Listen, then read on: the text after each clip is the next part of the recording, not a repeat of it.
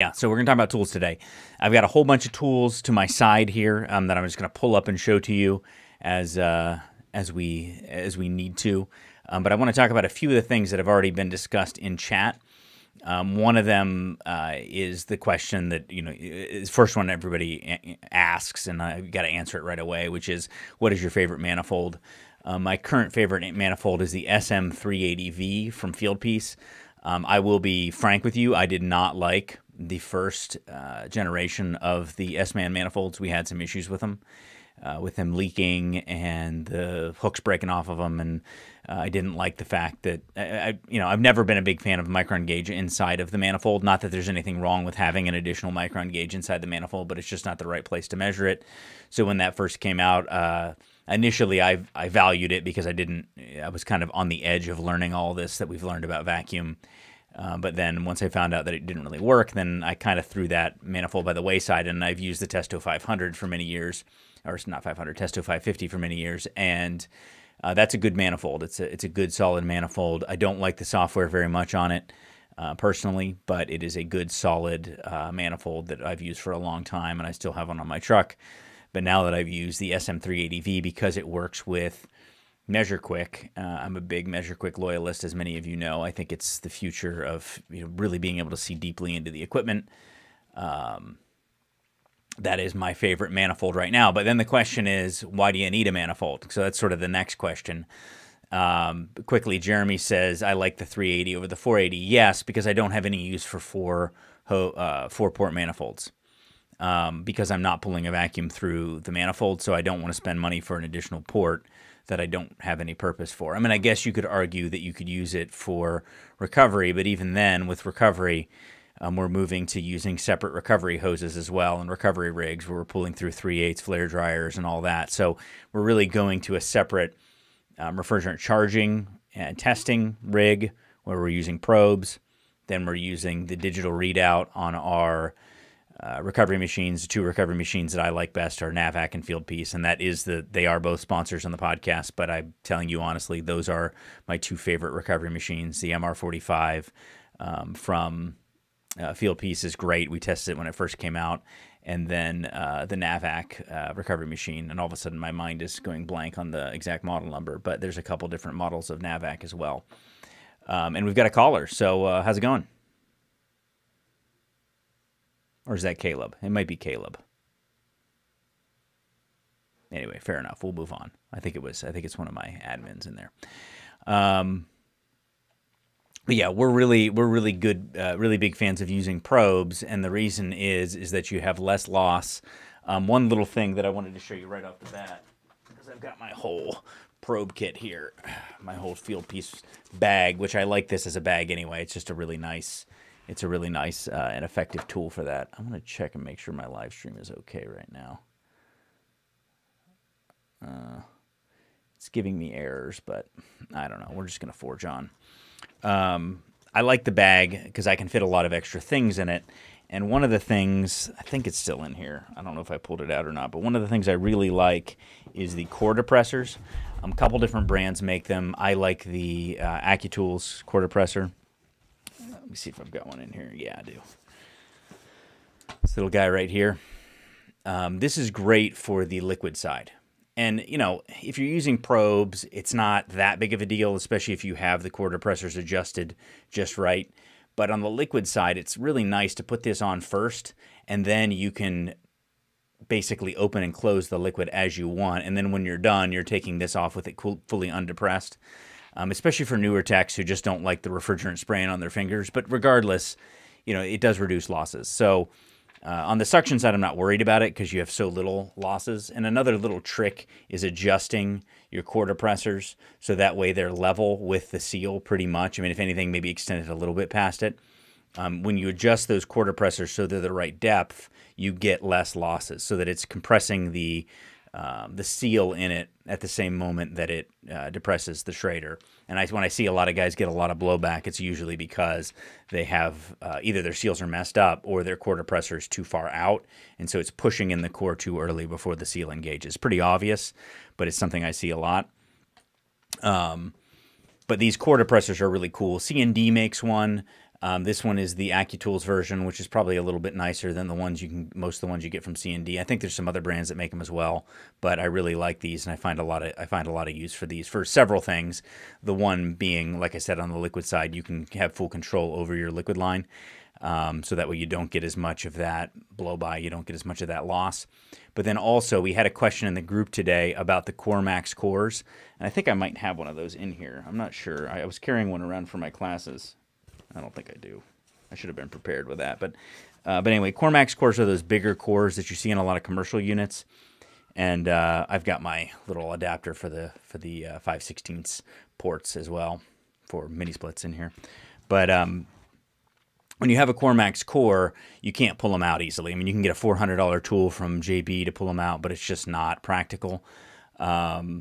I mean, I shouldn't say it's not practical. You can get it if you're working on a lot of them, but generally it's not going to be practical. So when you're pulling a vacuum, you're not going to be able to pull the cores, and that's where you would just use a core depressor, because those CoreMax cores, they open really wide. They're not quite like a typical Schrader, so they open with a lot more internal volume, so you'll still be able to pull through them pretty well.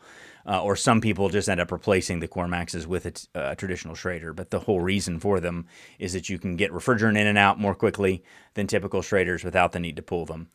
Or you can evacuate. Again, it's still not as good as having the Schraders pulled, but if you use a core depressor, you can still push down on it pretty well and get it nice and wide open for an evacuation. Point being that if you're using big vacuum hoses that don't have core depressors, you really need to have some of these on your truck, because some cores you're not going to be able to get out.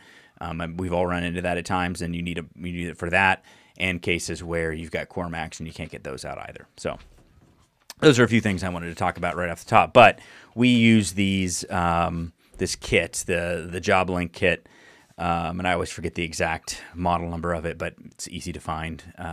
It's the full JobLink kit with the rapid rail clamps and the probes, and then the induct psychrometers as well from Fieldpiece. It's a really great kit. Of what's in this kit, I love the probes. I love the 45 on them. They're really smooth. I love the rapid rails. This induct psychrometers, personally, just so I don't sound too much like a fanboy, I actually prefer the UEI induct psychrometers for our market, because they're a smaller probe and they work better in ductboard. We have a lot of ductboard, and so I prefer them for that. These are actually great for sticking to a vent, and because they have the flexible wand, they're a little bit more flexible and easier to use, but they just have a bigger tip. And so that's the reason why I prefer UEI when it comes to the induct psychrometers.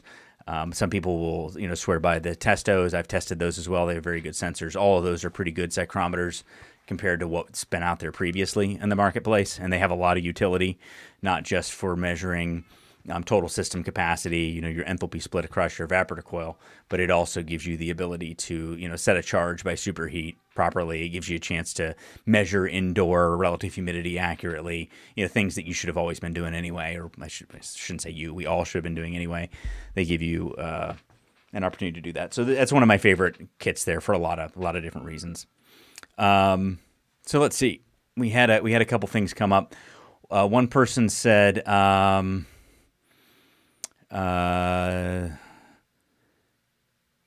that they braze in a liquid port for CoreMax. Yeah.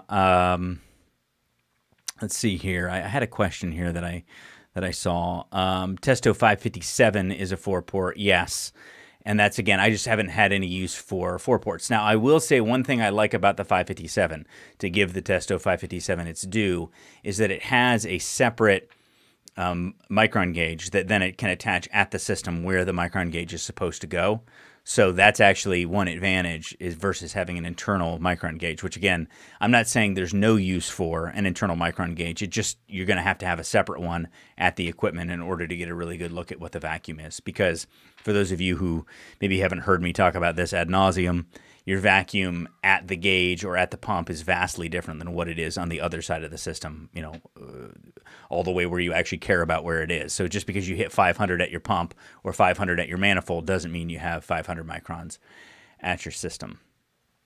Let's see here. One of the questions was about the battery-powered vacuum pump, I think. I remember seeing that here. I have used the battery-powered vacuum pump from Navac. I think it's a really nice tool. I would probably still have a secondary pump. But honestly, if I had, especially the 4 CFM battery powered, if that was the only one on the truck, I'd feel fine about it, other than just making sure I had an extra battery. That always worries me with battery powered, but it's a great pump. I mean, it's really well made. The thing's built like a tank. It's really compact. It's well balanced. It's just a really nice tool. It's a well built tool. So I do like it, and I find it to be a really nice idea, especially if you're going to be hauling vacuum pumps to tough spots.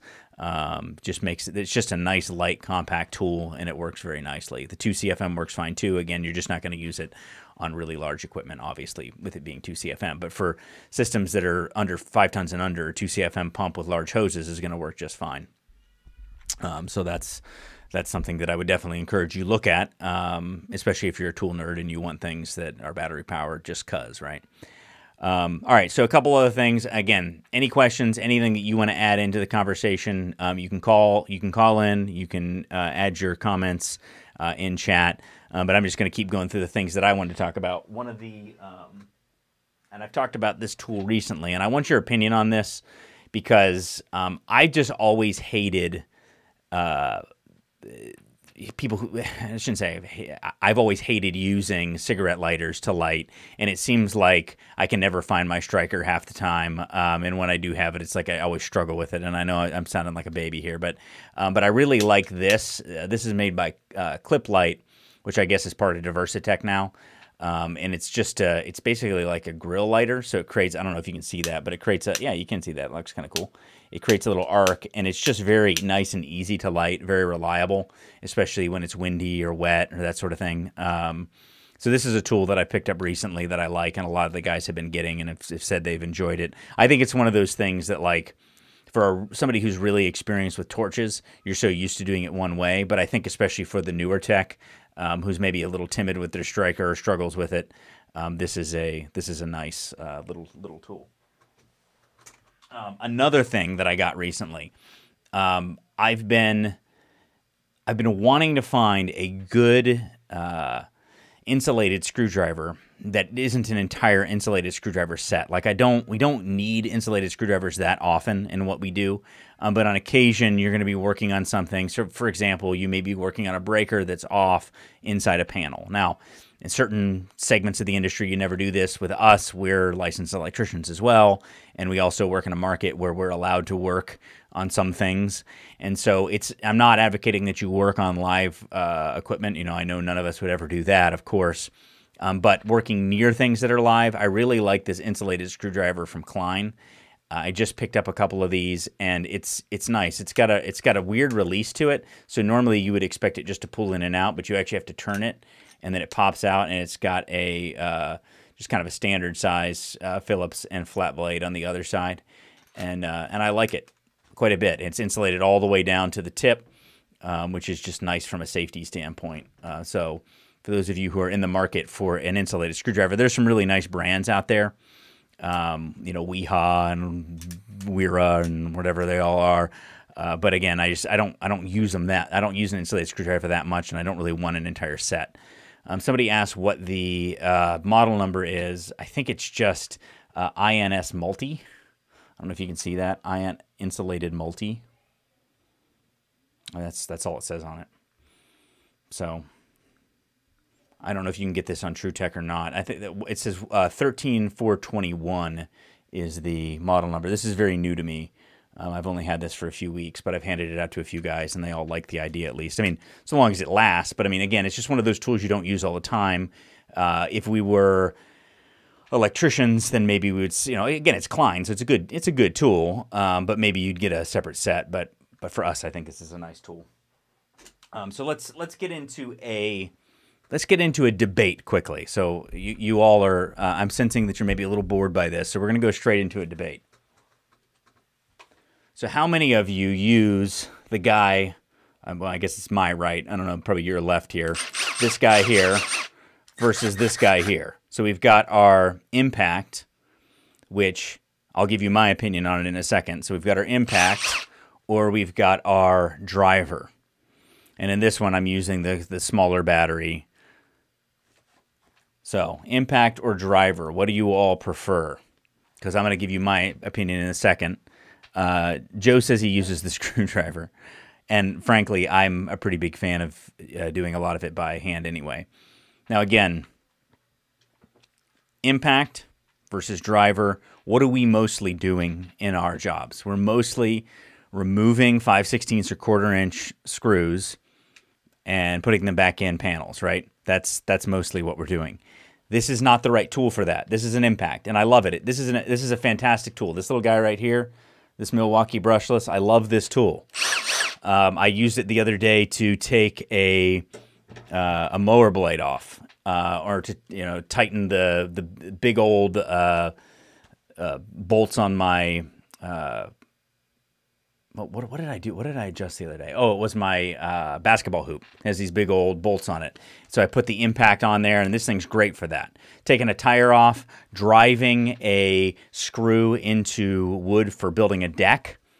That's what an impact is good for, right? Because it makes these little impacts, all the time. But you take this and you use it on regular screws for panels, service panels, you're eventually going to strip them out. Now, if you're working in applications where you're not pulling the screws in and out all the time, so typical residential, or maybe twice a year you're there, okay, fine. But I see it all the time on commercial rooftop units where they're serviced more often.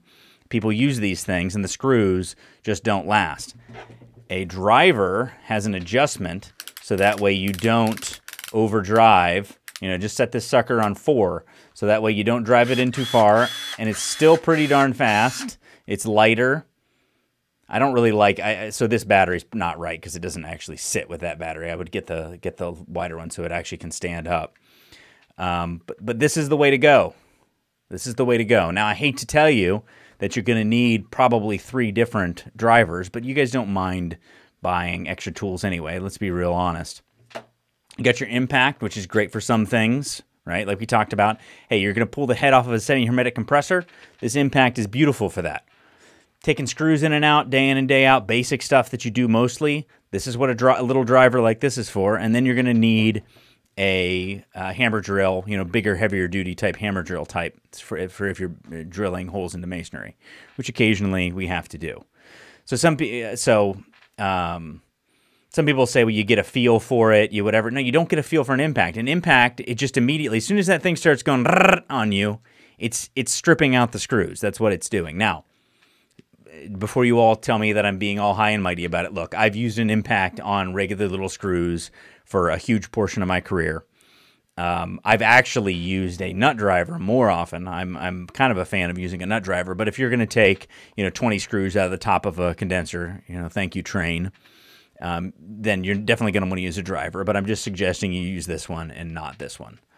So some of you have agreed, some of you have argued with me. There's a lot of love for Milwaukee. Some people like DeWalt better. Look, Milwaukee, DeWalt, Makita, Rigid, they're all good enough for what we do. If you were a carpenter and you were driving a bunch of screws every day, or you were using the saws all the time, that's where the grade matters. But frankly, Ryobi, I was going to say, I've used Ryobi most of my career. Ryobi is just fine for doing service work. So for those of you who are service technicians out there talking about how DeWalt's better than Milwaukee, I mean, come on, they're both way better than what you ever need.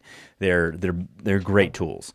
Although I have been impressed with some things that Makita has been putting out lately. I've heard a lot of good things about Makita.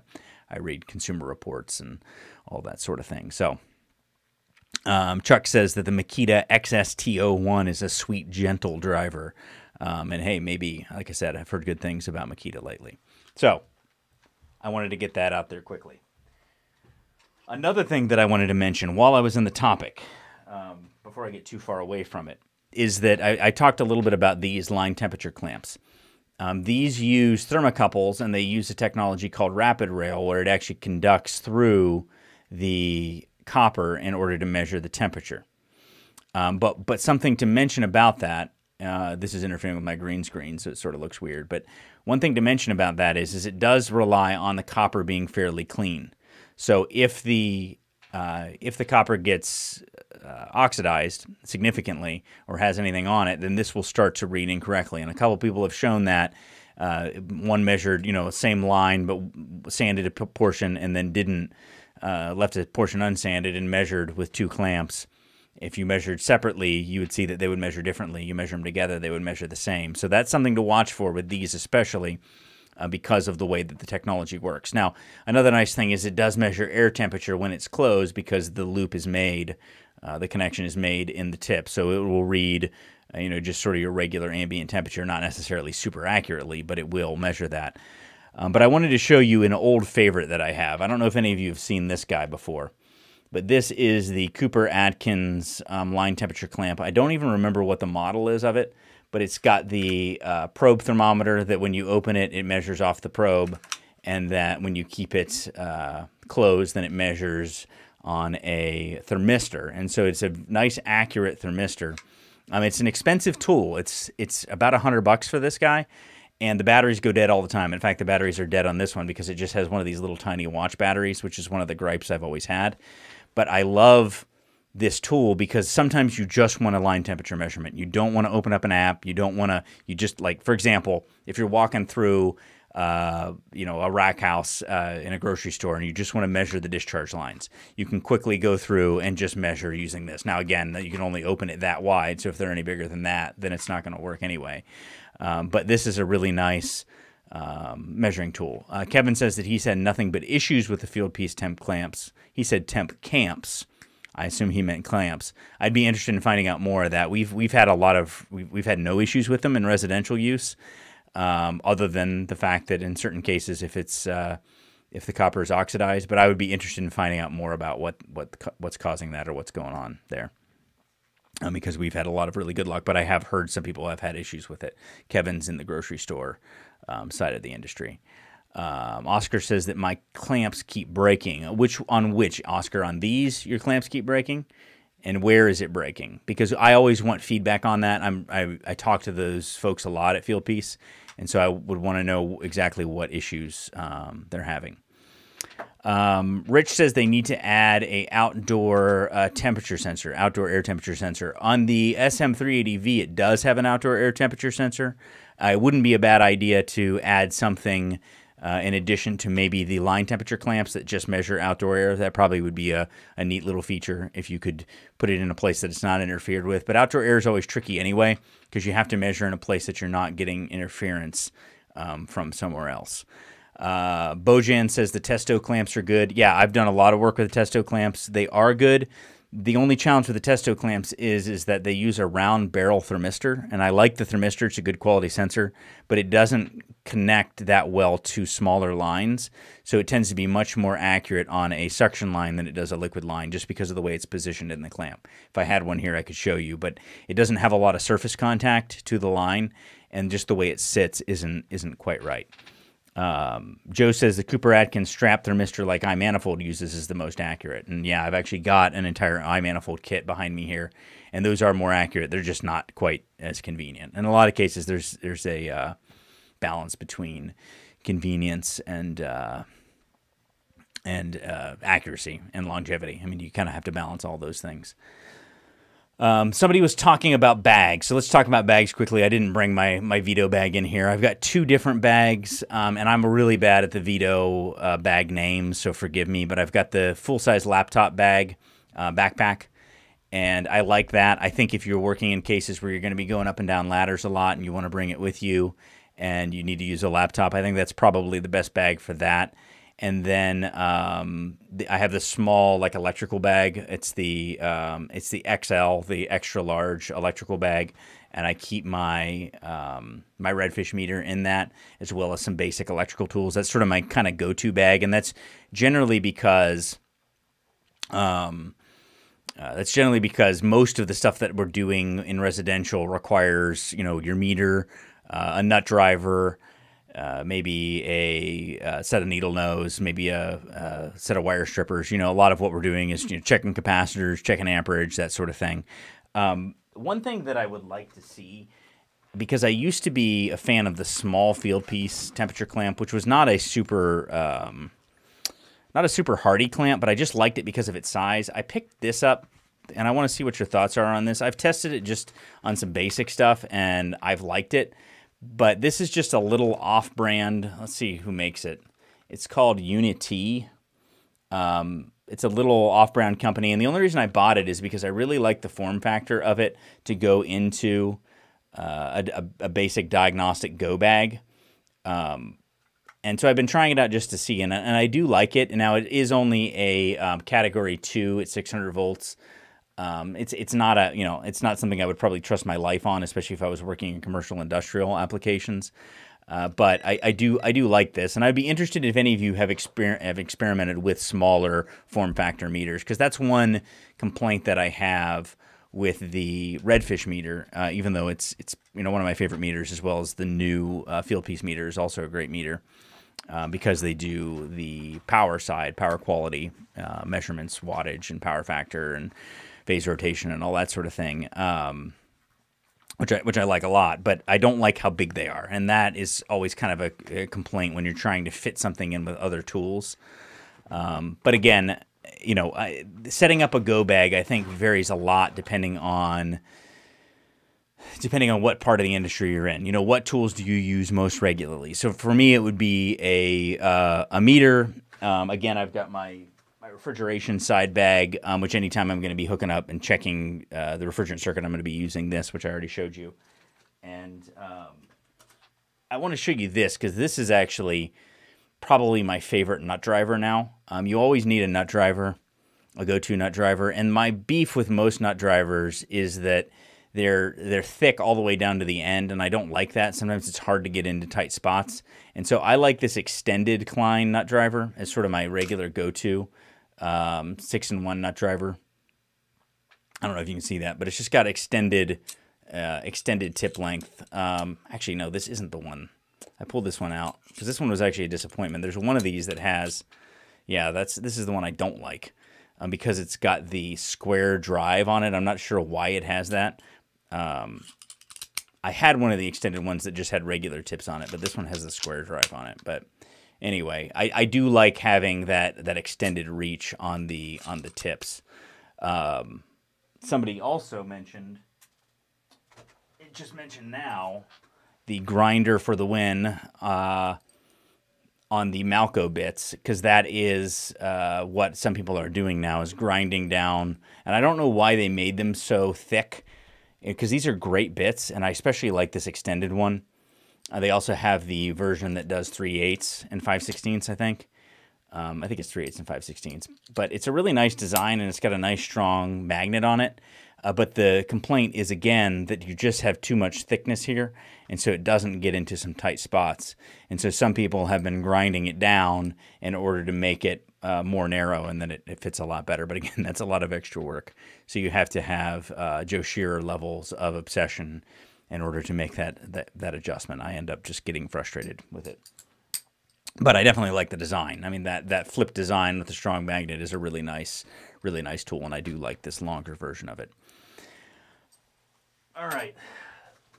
I wanted to show you this. I've talked about some of this stuff previously. Actually, let me answer this. Brian Meyer says, do your guys use the wireless for charging or more for just quick checks? We use it for charging. More and more of our technicians are going to using the Fieldpiece kit for everything. Our installers all have it because they're using it for commissioning. But service techs, there's still some who use manifolds. My son is one who uses the 380V because he just is dead set that manifolds are better, but whatever. Reagan says, move over to the left, Brian. The chat blocks your face when I watch YouTube on my TV. I don't know what to tell you about that, but being watched on TV just kind of creeps me out a little bit, honestly, Reagan. But fair enough.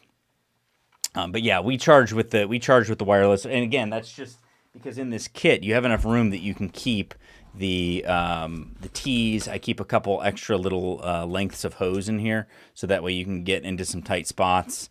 It's really quite easy, and then we just leave the charging hose on the tank with a ball valve end on it, so that way we can meter at the ball valve.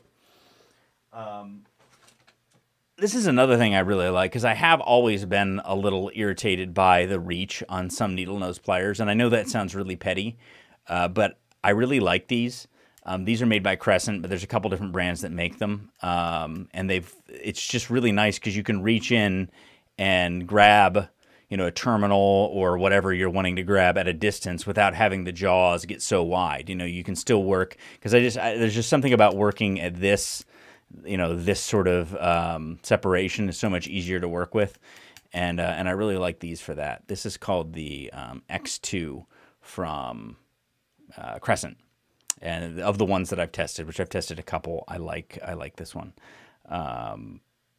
So anyway, Corey says he's been using the Appion charging tee to charge using the probes along with the ball valve, and it's been working well. Yeah, the Appion charging tee is a nice tee because it's just very easy to spin on and off. It doesn't bind as some do. I've used a bunch of different types, and the Appion is a good one. And in fact, you guys know that I'm a big fan of Blue Vac. They're not a sponsor or anything.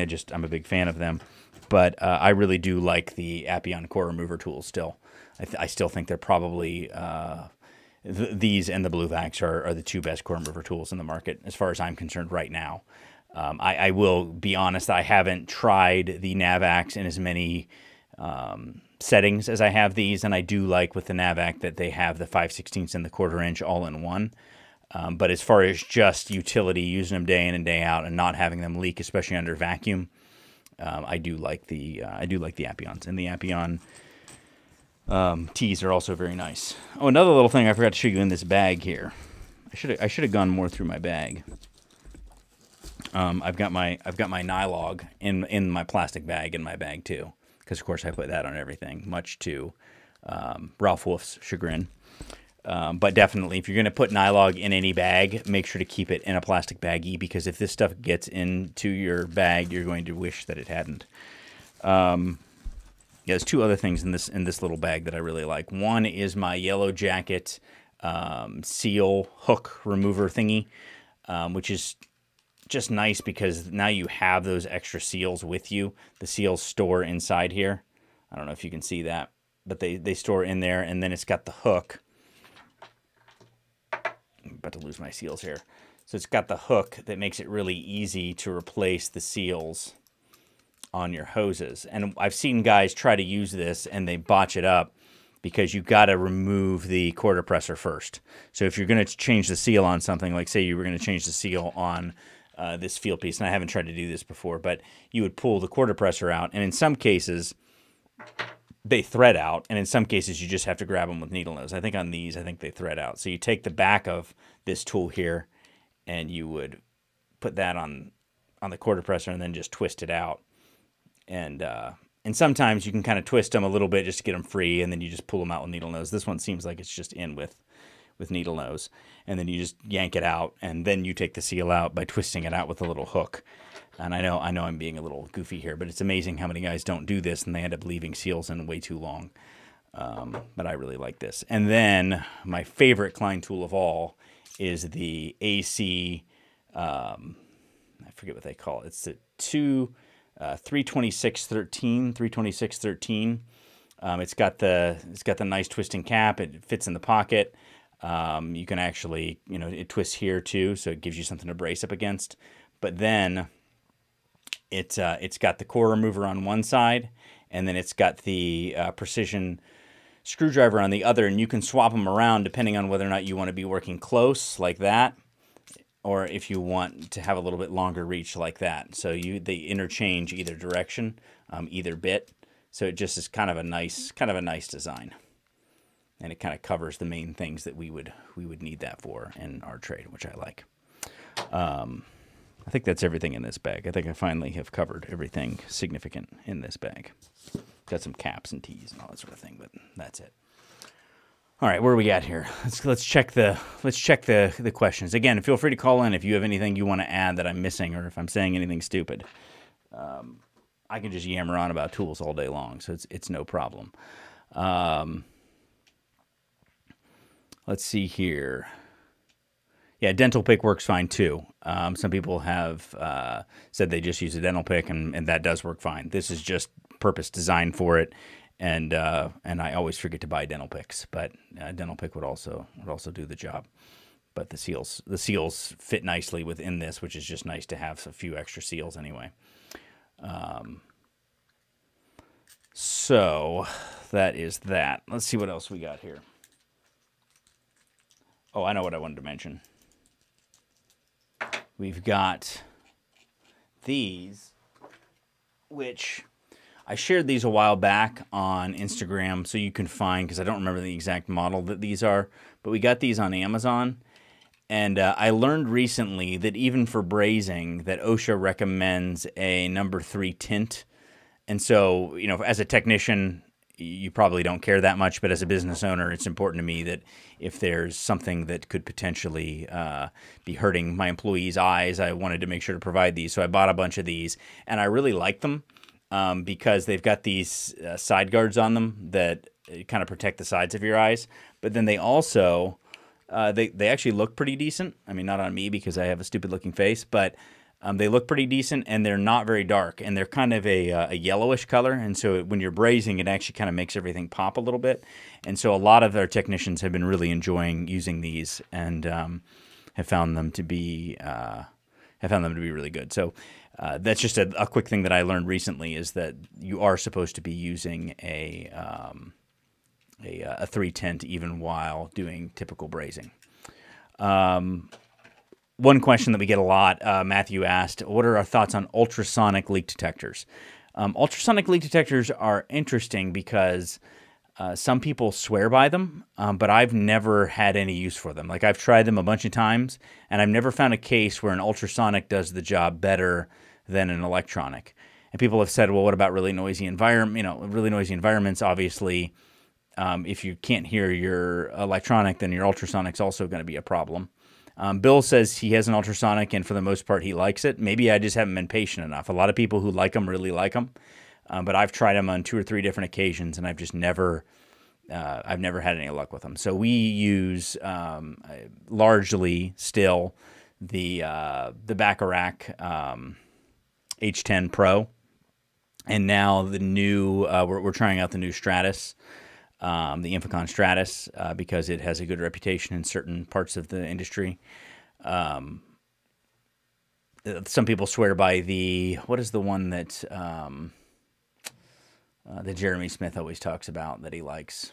It's escaping me. There's a couple out there that people definitely like. Dizzy Dallas is asking for the sunglass link. I don't have it on me right now. If you look back on Instagram, 2 weeks ago, it'll be on there, and I do give a link at some point on Instagram or Facebook. But they are kind of distinctive. You'll find them pretty easily if you search 3 tint. Number 3 tint brazing glasses. Again, you can tell I don't have any relationship with these people, but it's also an American company too. So it seemed like they're well made. Joe asked if he can have Tony's pair of glasses. Tony would probably give them to you if you asked him. For those of you who don't know Tony McKay, he is one of the nicest people out there. Oh, and he says that he doesn't have a pair yet. They're actually sitting in the I took a whole stack of them and sat them in the residential training room. So a lot of the commercial guys, which Tony is a commercial guy, probably didn't see them, but they are very nice. All right, what was next? Next thing was Nipex. And if you haven't seen, woo, all of a sudden I lost my focus there. Let me a second. Let's see if I can get it back. There we go. If you haven't seen Nipex, then you've been hiding under a rock, because all the cool kids on Instagram have been using these Nipex pliers. They have the Cobra end ones as well. I like these, and I've got 3 different sets of them. I got the kind of big, medium, small, and honestly, I mean, are they really that much different than a crescent wrench? Not really, but it gives you the ability to kind of do that motion where you grip and then you open up and then you grip. You're kind of doing this sort of a motion, which does make it a little more efficient. So I found that I do like them, and the other thing that I like about them, I mean, it's not like it's this huge rage, like I couldn't live without them. But the other thing that I like is that if you're gripping the edge of sheet metal, you can use these to kind of grip the edge and bend down or up or whatever without damaging it. So I do kind of like that as well. again, well made. Obviously, they're expensive, so I think it's one of those things that there are maybe is a little too much hype on them, but anyway, I do like them. So I've tried those out. Let's see here. I'm not pronouncing Knipex correctly. What did I say?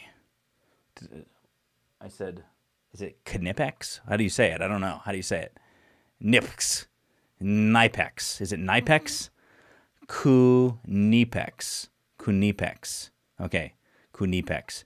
There's always some way that you pronounce it. This is a German company, and my friend does high-end cars. He has a channel called Obsessed Garage, and there's all these funny names for things. Like, for example, it's not Porsche, it's Porsche. And if you say Porsche, it's like you're out. You're not one of the cool kids. So I think Germans like to say things weird just to keep us guessing. It seems like that's the case. It's sort of a highbrow thing. So I'm still just going to call it Knipex because that's what it looks like to me. And I'm uncultured, clearly. Here's a tool that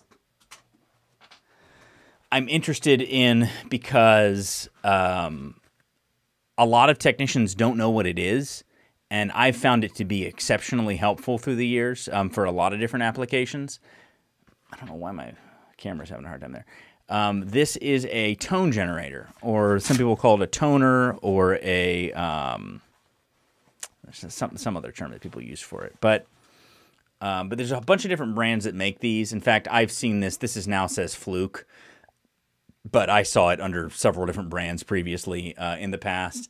And it's a really simple device. You just have two clamps. You would clamp it on two different wires. They say to clamp one to ground and one to a conductor within a cable bundle, but I've always just taken one on each wire. So, for example, if I'm trying to trace a low voltage wire, I just take two of the conductors within that bundle, disconnect them, and just connect to those spare wires.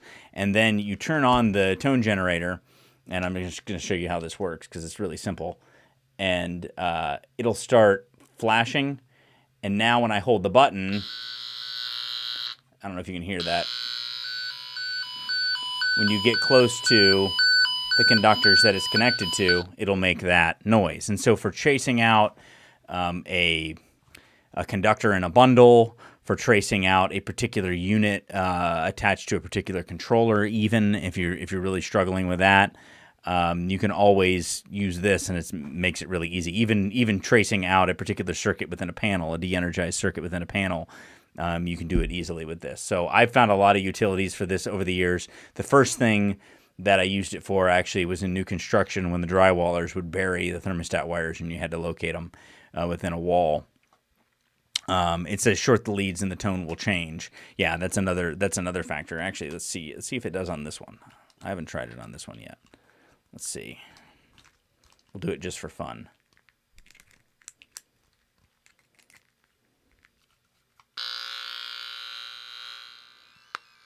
Hey, there it goes. It's hard to... Yeah, you can hear it now.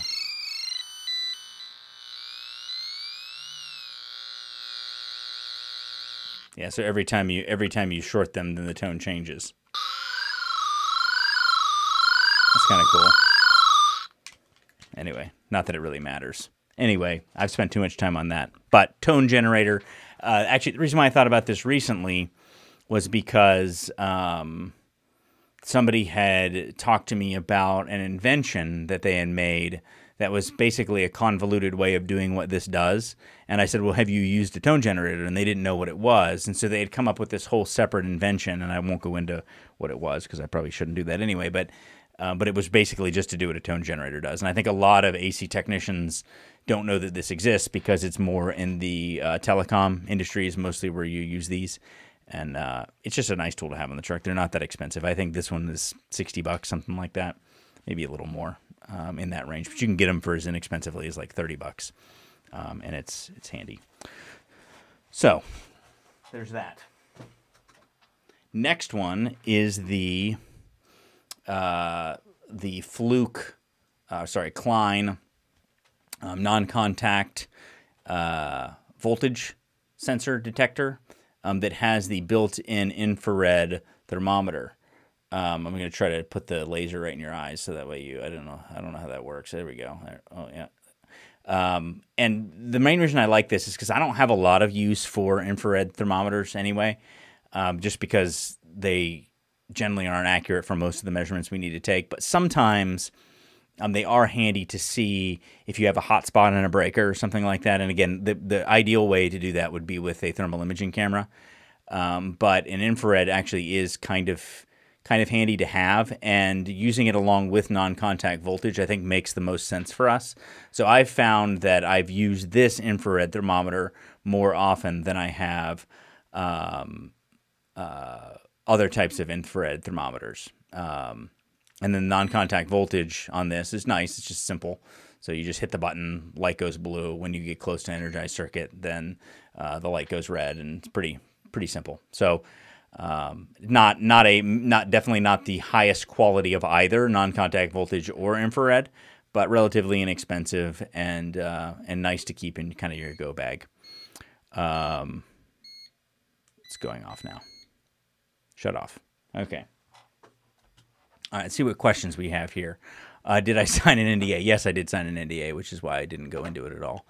Let's see. What other questions we have here? Somebody said Brazing Shade Edge Eyewear SW11-IR3. Somebody said that is the model number for that. So you can look that up, and hopefully that will be what you're looking for there. Rocky Mountain HVACR said the thermometer kind of sucks. Yeah, I mean, infrared thermometers all kind of suck for most of what we do. They just, you have this emissivity factor, and everybody's basically just picking a number. And the emissivities of different surfaces vary quite a bit. And then you also have the spread, and I forget what they call that, but it's the area that it's measuring. And so the further you get away, just because you see that little dot, you think it's measuring at that dot, it's actually measuring a much wider range. If you wanted to really do it accurately, then that's where a thermal imaging camera is great. And if you start, get a FLIR 1, that is a much better tool for that, and it gives you a lot more functions and features. I wouldn't spend a lot of money on an expensive infrared thermometer. I just don't think generally there's going to be a lot of utility for it. Getting a good quality thermal imaging camera may be something that's worth it, especially if you're trying to locate line sets behind walls, and if you're trying to again look at an electrical panel and spot which breakers are getting hot or hot spots, or you're wanting to compare one motor to another motor to see if it's running hot, or seeing if you have bearing wear, those sorts of things. Some people have asked whether you can use these regular infrared thermometers like we have and use them for measuring your temperature with this whole COVID thing. And no, you generally cannot, because they don't have the accuracy within a tight range. So the ones that are used for people, they're really only looking for this very small bandwidth, and so they are very accurate within that bandwidth.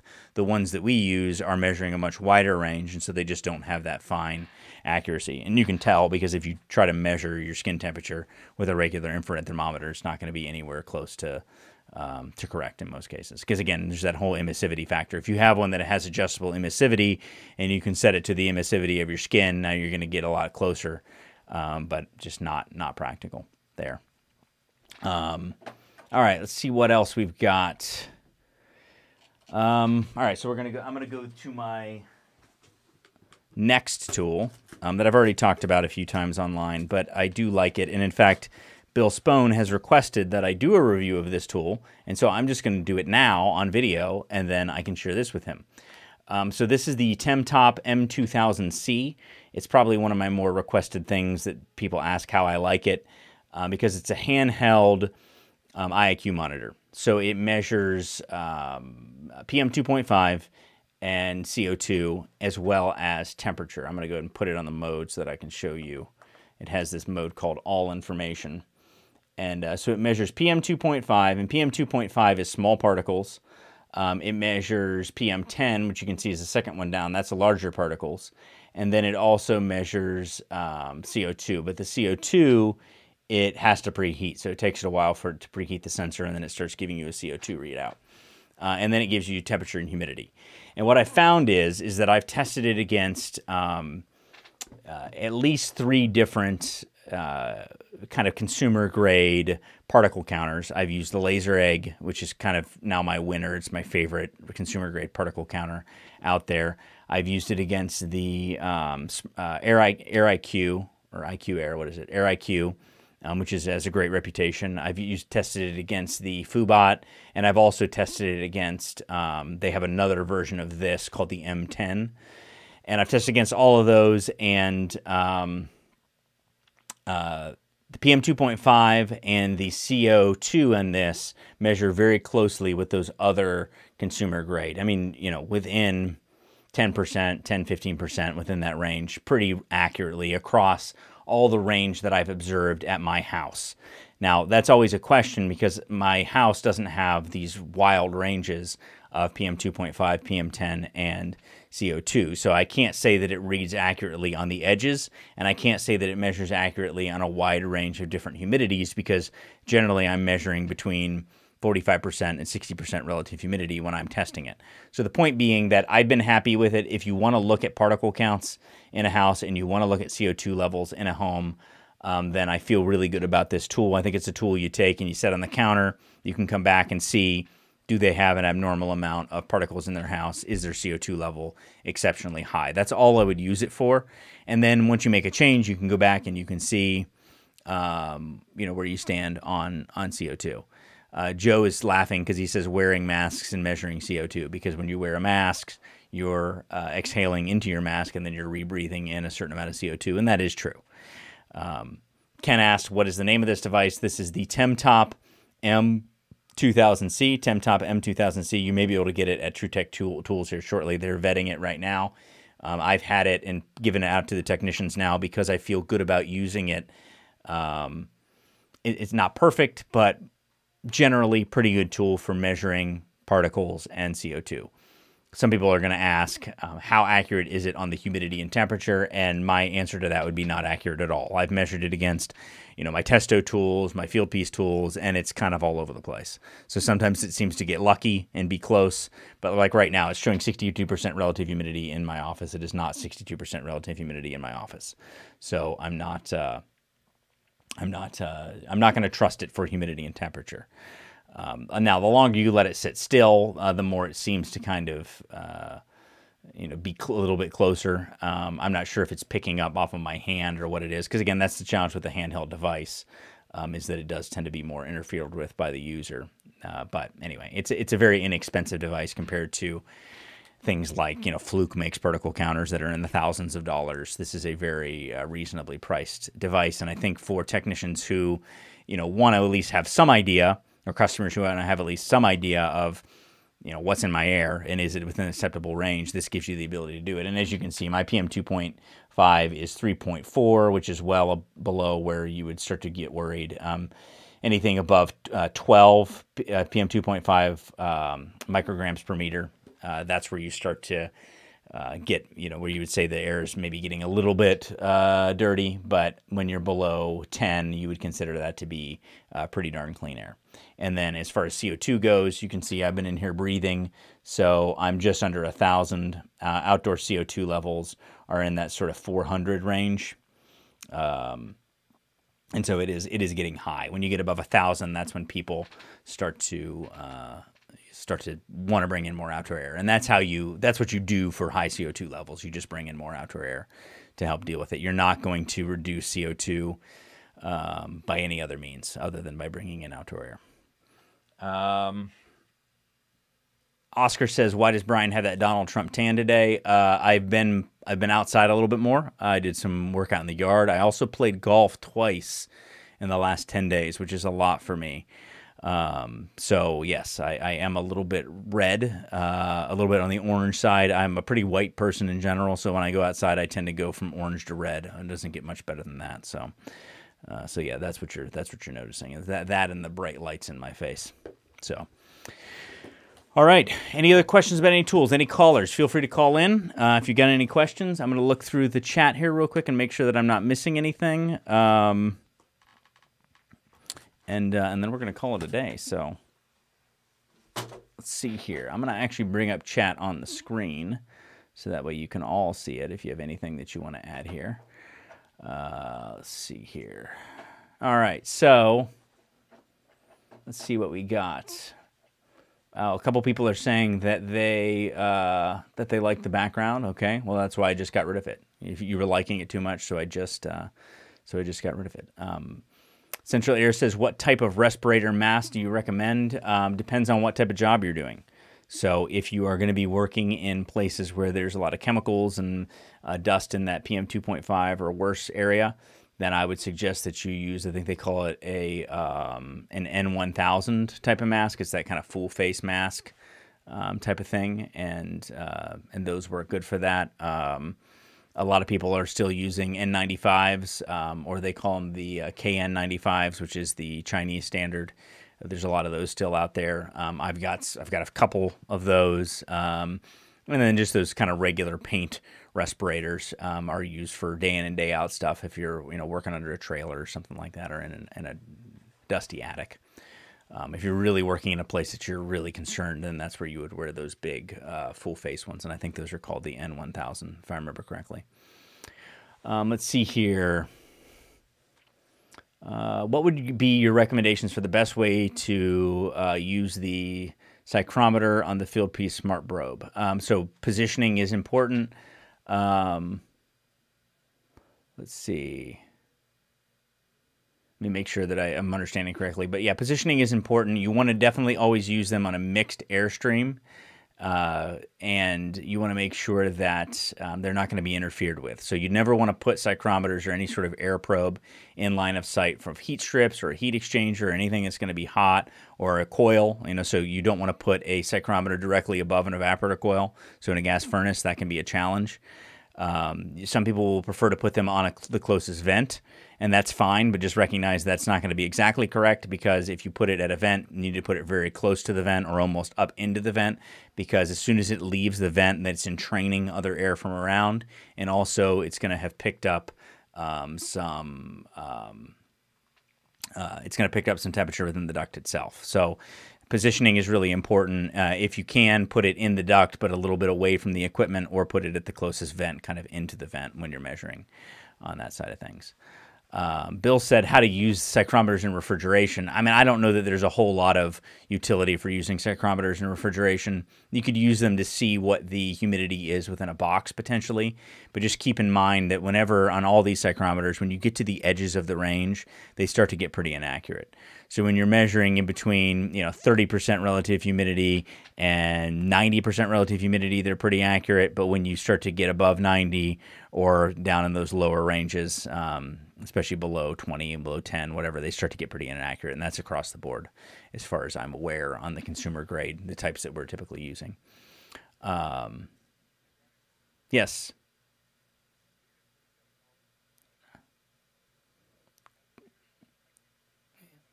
I know, Ken. I always say Ken's name wrong. So I'm just going to start calling him Kenny C. And it'll be like Kenny G, but a little bit more different. So yeah, let's bring Ken on. Hey, Ken. How's it going, buddy? I'm just happy that somebody called, because I was starting to think that there's something wrong with me. I've got 200 people here watching and nobody wants to talk to me, which hurts my feelings, frankly. So how's things going with you? Yeah, we did. Yeah, I really buzzed through them.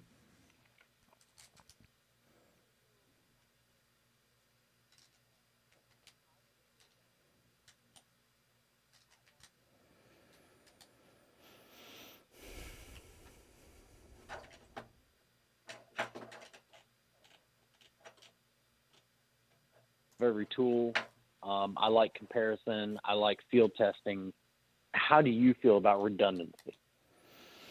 Yeah, so the question was redundancy. Sorry, I didn't have his audio on at first. Yeah, redundancy is big depending on the type of tool. So what are some examples of some of the tools that you would feel naked if you didn't have redundancy?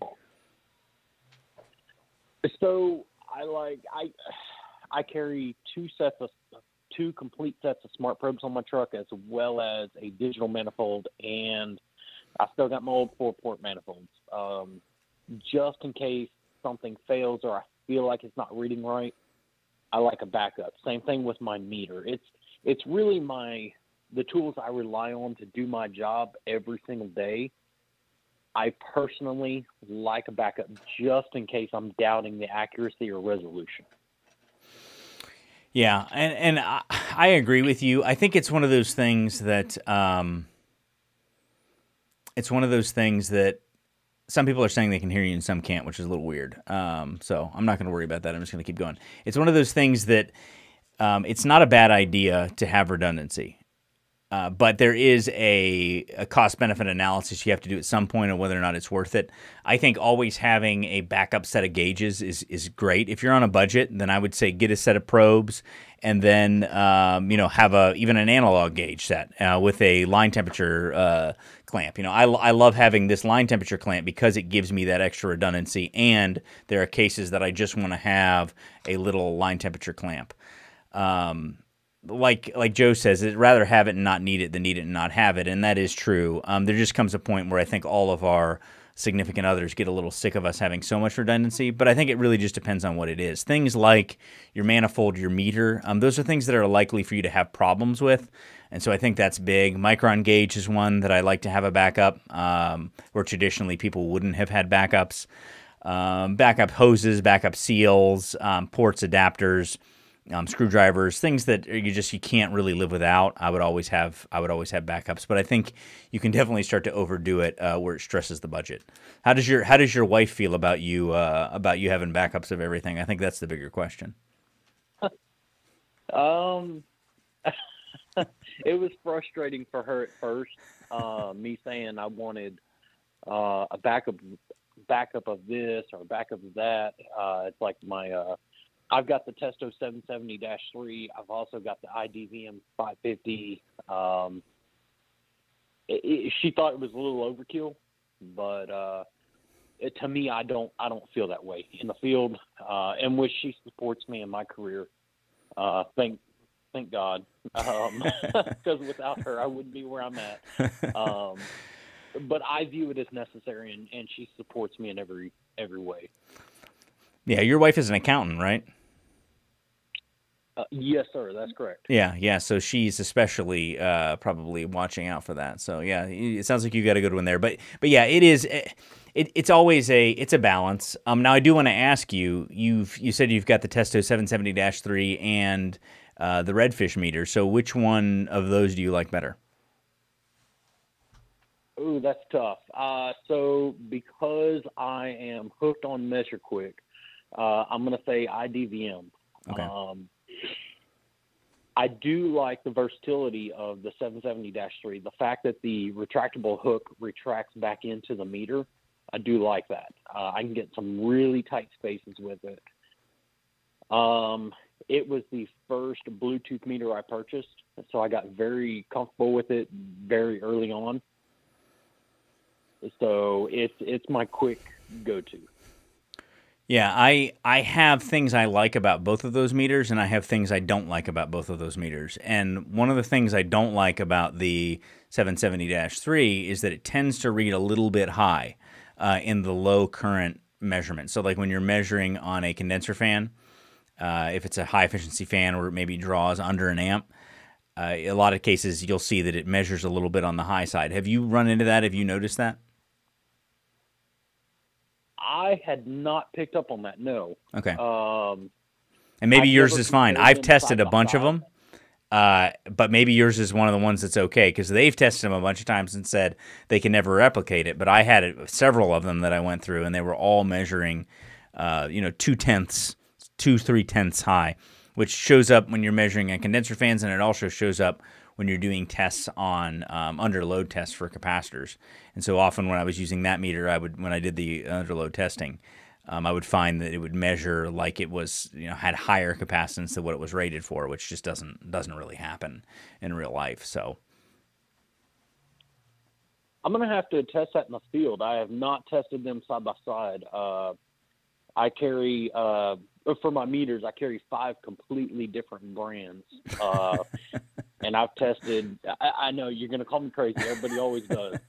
I've compared I have a Fluke that is my go-to, and that's kind of my baseline Right. that I'll compare my other meters to.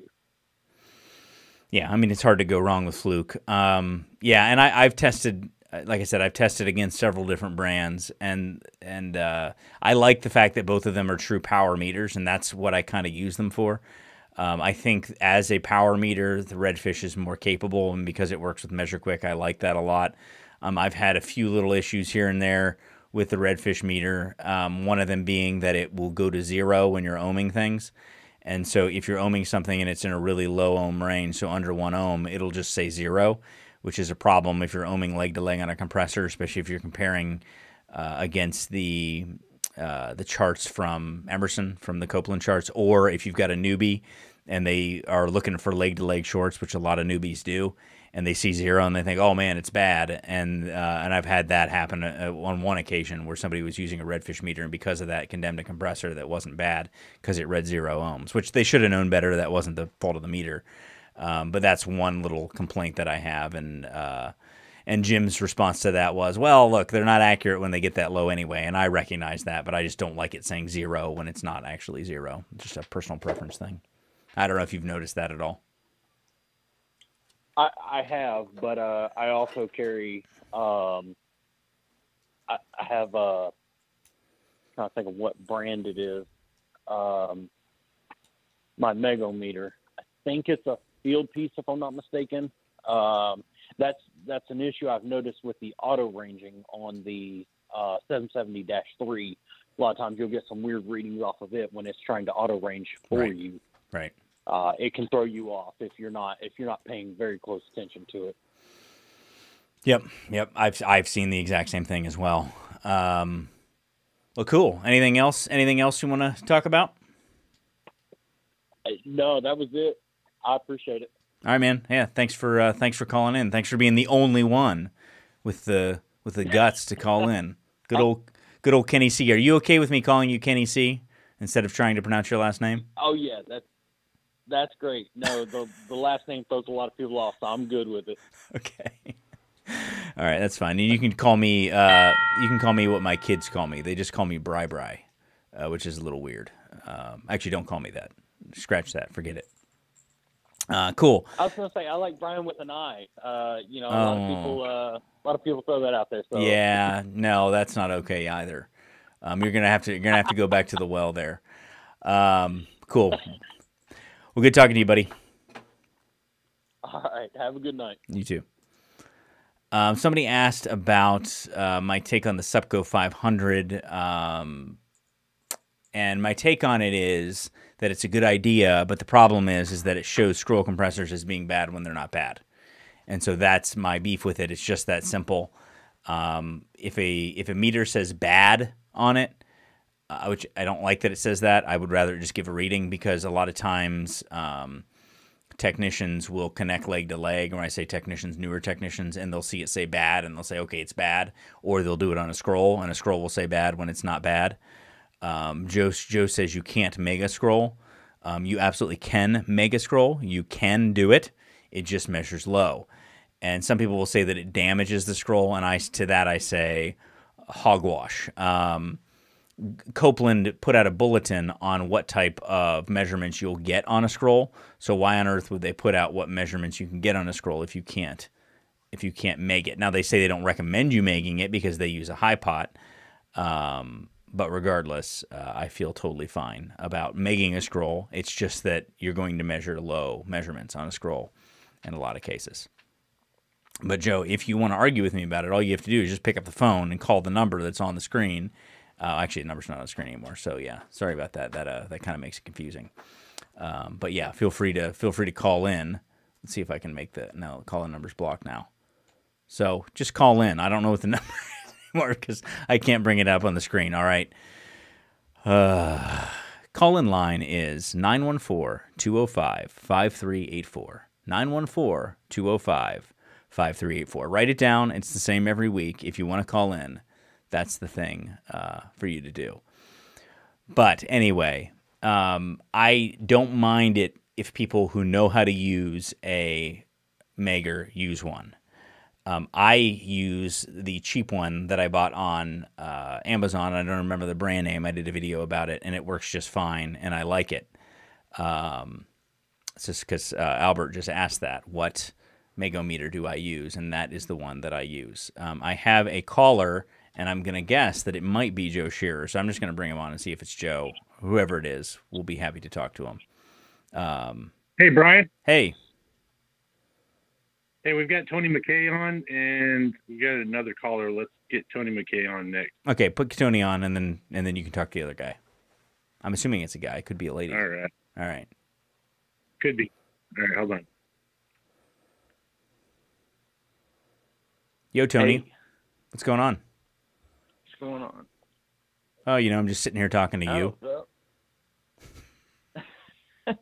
Well, I have been working in Tallahassee lately, so I almost qualify as Joe. Okay, fair enough. I'm not saying that I want to talk to Joe more than you. I'm just saying, I figured he would be the one to call. But what do you got going on in your life? Oh, not a whole lot. I actually haven't tried the Stratus, but just had that thought pop in my mind, just that word, that detector. the word Stratus just popped in your mind, and you wanted to talk about it a little bit. So the only person at Kalos, actually, that's not true. There's two people at Kalos who have the Stratus. One is my brother, and I don't know if he's used it or not. He was supposed to because Bill Spone sent it to him to test, but I haven't talked to him about it. And the other person who has one is my son, Alex. So far, he has not been super impressed on residential equipment, but I also don't know that he's using it correctly. Because it has several different modes in it. It has like a cloud mode, and then it has like a pinpoint mode. The Stratus is a infrared leak detector, which always throws people off because you have to keep moving them around. And so that's a gripe about it. But it has an actual display where it shows a readout of parts per million refrigerant, and that's what a lot of people like about it. Plus, it's a very accurate sensor. So in theory, it should be as good, if not better, than the H10. Just a lot of people end up going back to the H10 just because it's sort of tried and true. Have you heard anything about it? I think Daniel got one to borrow. Oh, did he? Okay. Anderson. I did not know it was infrared. Yeah. That totally throws me, but, I still trust it. Like you said, it has a good sensor, I guess. Well, so the Stratus was designed to compete head-to-head with the Bacharach PGM-IR. Are you familiar with the PGM-IR?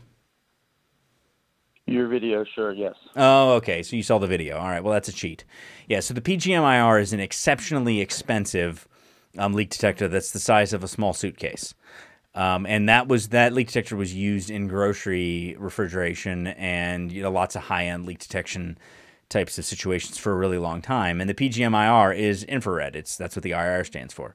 And it's always recalibrating itself to a purified air sample. So it actually has a filter, a pre-filter, and so it actually is checking against a purified air sample to constantly recalibrate itself. And again, I don't understand everything about these sensor technologies. I just know that infrared requires this constant recalibration, where heated diode does not, or heated diode, heated pentode, or whatever. And so most technicians prefer, at least the ones I know, prefer heated diode, heated pentode type technology because you can take it and put it on the same leak over and over, and it will always go off in the same way. Whereas with an infrared, you have to be continuously moving it. But yeah, I'd be interested in more people trying out the Stratus and letting me know what they think about it. The grocery guys like it. So far, I haven't heard anything bad about it from the grocery space. But I don't know if I still don't know if it's gonna be practical for kind of the regular residential, like commercial types of situations. I'm just not sure.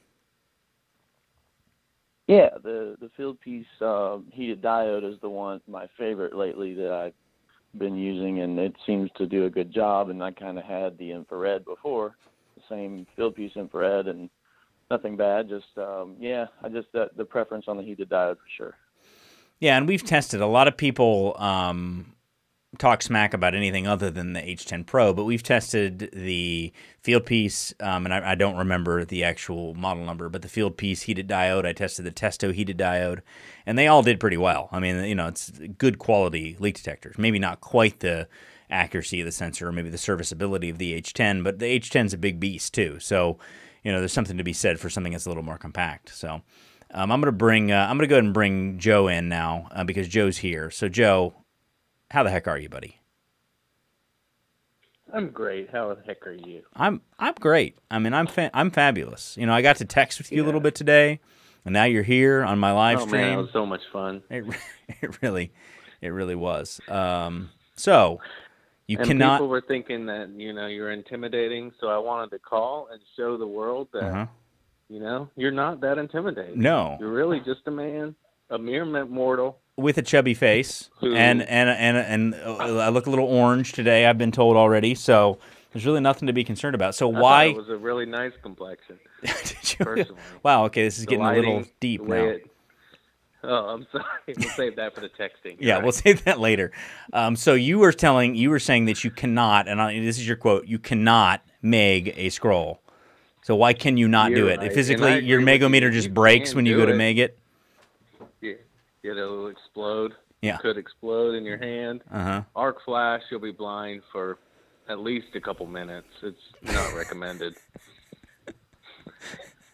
So No, you're absolutely right. You can do it. I just meant, sometimes I'm not the most articulate in my typing. I don't know if you've noticed that. But it's come up a time or six. It's come up a time or two. Uh-huh. I just meant you can't get any useful information from doing it. I would say that it's not useful because. So let's narrow this down. This is a good topic. It's a good topic. Probably could use its own podcast. So we won't go too far into this. But the reason why it's not I'm not a mega expert. I don't even own one because I don't even think they're very useful. But I find them to be. I think I'm an expert. I find them to be useful in particular use cases, and so let's use this example because we've all been here. Maybe you haven't, but I've been here plenty of times. Where you go and you're ohming out the compressor to ground, and you're not picking up anything. You're not picking up anything useful. You're reading maybe in the megohm scale, high megohm scale, but you're not picking up that dead short, but yet this thing has a dead short because you walked up on it and had a blown breaker. You've never had that before? But yeah, I'm just saying, well, I would think, I guess it's not grounded. It's shorted. Well, no, it can be grounded. But what happens is and not pick up. Yeah, because think about what's going on with inside this compressor. All right, you have this compressor shorted and it's grounded, but it's a mess inside there. So when you have a grounded compressor, you've got burnt oil, you've got windings all over the place. I mean, you got this thing that shorted out in this very unsanctimonious way, and carbon and all this stuff. Oh yeah, it's like the refrigeration apocalypse. It is. It's a dang refrigeration apocalypse in that compressor. And so now you take this meter with a 9-volt battery in it that really isn't. It's not putting out high voltage. It's putting out the ones I've measured. It's putting out a few volts. And so you're expecting those few volts to go out. And based on whatever the overall current is from those few volts, it's supposed to calculate what your ohm reading is. Well, it's not that accurate. That's what it comes down to. It's just not that accurate because your signal isn't that strong. You're right. And so by using a higher voltage, you're making me remember it. You were just making me remember a time when I couldn't find it to ground, turn the power back on, it trips it again, read it again, and now you do see it. Sure, right. And you do see that because you just have this very dirty environment and you're using very low voltage. You're using low voltage because you can take the two things and put them on your dad-burned tongue in ohm scale and it doesn't shock you, right? So you know that it's not using that high voltage. Well, try to do that same thing. I would definitely not recommend this. Try to do that same thing with a megohm meter and see what happens. You'll get a nice wake up. So that's the reason why megohm meter has a purpose. Okay. And it's not. I think people get obsessed about the reading. Hold on. Go ahead. Go ahead. Yeah, but can we define what's usefulness? Because all right, let's say you've got a breaker tripping and the compressor's cold, and you stick your megger on the scroll, and it says, bad, less than 20 megohms. Okay, well, some people, I've seen it on YouTube, they condemn the compressor, and right. They shouldn't do that. It could have been a fan motor. It could have been a crankcase heater. Right, they shouldn't do that. You know, so number one, yeah. Which is, that's, okay, so that's what I don't like about the Supco. Example. That's what I don't like about the Supco. Keep going. Right. So let's go back to your example where you're saying you can't pick up anything to ground, but it's popping the breaker. You know, pretty quickly, just with the process of elimination, you can decide, well, compressor's grounded, shorted, something. It's a compressor. It's internal. It's not a crankcase heater. It's not the fan motor.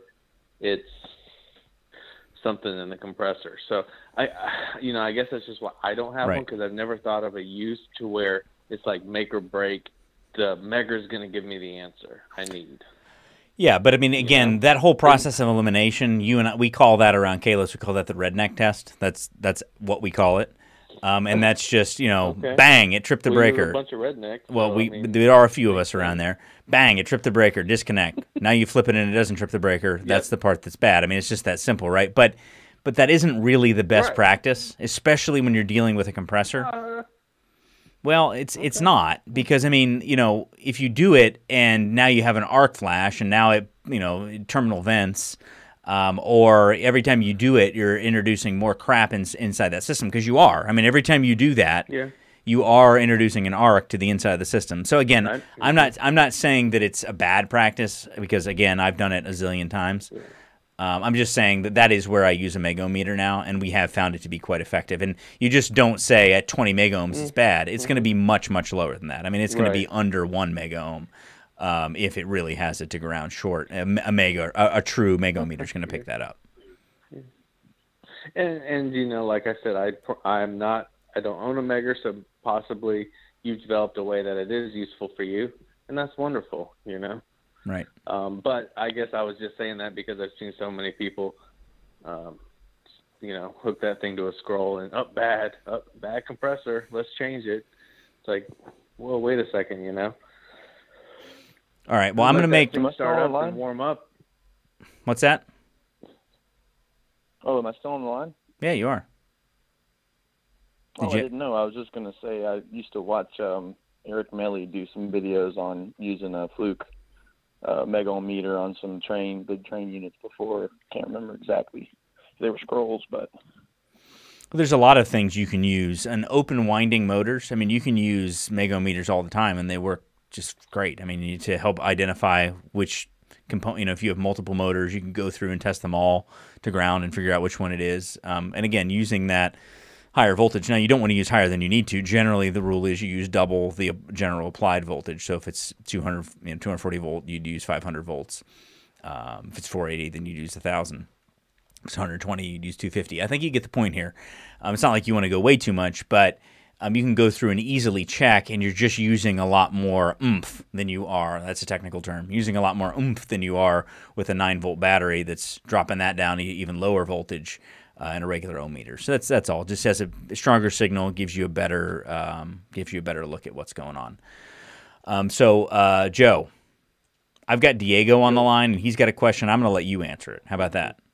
Since you're here anyway. Oh, great. Okay. Since you're smarter than me.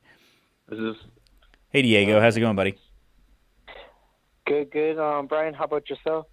I'm doing great. Where are you calling from? I'm calling from Elgin, Illinois. Illinois, great. Yeah, I don't know Illinois too well, but I know it's a lot colder than in Florida. I don't know Florida, the exact same thing very well, but I'm pretty sure it's a lot warmer over there. Generally speaking, yeah. So what's your question today, Diego? I just had a question because I'm barely new to this trade. I barely have I went to school for about a year, and then I'm working in this residential company right now for almost 2 years. And for pulling a vacuum, I was hearing on the show that I don't know, you usually don't use that 4-port manifold. Mm-hmm. Which one do you recommend more to use because at school I remember we did with the 3-port manifold, and then I was just reading a couple articles online, and you could do it also by just hooking up like your vacuum with a micron gauge. Which one do you prefer more? I'm gonna let Joe take a stab at that. Joe, which one do I prefer more? Hi, Diego. Let me give you the official What's going on, HVAC Joe? school answer. You're going to want to take that manifold and throw it as far as you can, and never hook it up to do anything other than charge a unit. Or check. I mean, you And could keep check it. I mean, you dedicated could check a back- charge, but probably not. Probably not even that, really, because you would prefer you use probes for that. Okay. Oh, yeah. Well, you know what? I actually like manifolds like your son. I feel like maybe a little closer with your son than maybe some other people, because I love a manifold. Personally, I own several of them. I don't have, But a I do manifold not on my use them truck for at all. You don't have a manifold on your truck? I think Not that at was all. Tony. Just wanted to throw that out there. Oh, okay. Sorry. I was like, wait a second. Okay. But no, to answer Diego's question, yeah, you're definitely going to want to get a good quality vacuum hose, like possibly the AccuTools Blue Vac hose. And, just use that dedicated for your vacuums. Remove the cores, one hose or two. Probably the official HVAC school answer will be two hoses. No, And, no, from absolutely there. not. Diego is One hose now? Okay. yeah, Diego is new. Diego's new to this. Okay, so we're gonna say. Did I So- fail? Yeah, you failed. So yeah, absolutely, you're done now. Somebody asked me in Did I chat leave? just now, which I'm thrown off by. Somebody just asked me whether or not I'm sitting on a 5-gallon bucket. I don't know what about how I'm sitting that makes me look like I'm on a 5-gallon bucket, but no, I'm not. I'm sitting in a regular, weird desk chair. But thank you for asking. No, so to answer Diego's I question, can answer the. Sorry. no, go ahead. You can use one hose on the suction line and put your micron gauge straight to the liquid port on most residential equipment. Yes, so if you're going to be working on generally residential equipment, then I would get one big hose, pull your core from your suction line, hook your big hose to your vacuum pump, and put a micron gauge on the liquid line with a core depressor. The video you should watch is, okay, it was done by me. I'm not going to lie. It's on YouTube. It's about evacuation, start to finish, and it shows how to use one large hose. It's much simpler, and for somebody who's just starting out, that's definitely the way that I would suggest starting, especially if you're going to be doing residential work. Is that the type of work you're going to be doing, Diego, is mostly residential? Yeah, mostly residential. Yeah, that'd be a good place to start. And it's the nice thing about it is it's not expensive to get a single hose set up and a core remover. The micron gauge is going to be the most expensive thing you get, and so just get a good one and take good care of it. Clean the sensor with alcohol regularly, and it's a really simple way. You'll pull faster and deeper vacuums than anybody you know, and it'll last a long time with very little issues compared to using a manifold, which again, I mean, you can pull a good vacuum with a manifold. It's just going to take you a lot longer, and it's going to be that first time that you're trying to get home on a Friday night. And you're waiting hours to pull a deep vacuum, that it's going to be really frustrating. A gauge just isn't an ideal way to pull a vacuum. Even though it's the way people have been doing it for years and years, we've learned a lot recently about this. Okay, I'll keep. Are you going to be I'll look in mostly? Are you going to be mostly pulling vacuums on brand new systems that you installed, or systems that you've worked on, repaired? No, probably like systems like when like we're fixing a leak or like changing an evaporator coil, things like that. Okay. Yeah, just don't be concerned if it seems like it takes forever to get a low micron reading on systems that have been in operation when using either method, especially with a one hose method. If you're pulling on a system where if you're doing the entire system, like the compressor, the condenser, the evaporator, the line set, everything, you might want to hook up two hoses, two core tool removers. What Brian mentioned about the one hose method is really great when you're like doing an evaporator or doing a new install. But even when you're doing a repair, it still seems to take forever to get below, even 700 sometimes. So just want to let you kind of know that can happen. Well, and the main thing there is Yeah, because that I was reading like if you do like you guys were saying, you pull like with two hose, if you get like I think a 3/8 to the you hook it up to your vacuum pump, and then that you put that on like on your suction side, and then you get another hose and hook it up to your liquid line and hook it up to the vacuum. You can pull it a little bit faster because you're using like the two hose method versus the one like you were saying right now. Yeah, but the one hose method I'm saying is using a 3/4 inch hose. This is a pretty deep topic. This is like a whole nother podcast. I would just suggest spend the 20 minutes, watch the full evacuation video on our channel. It's right on the homepage. Now it's one of the first videos up there.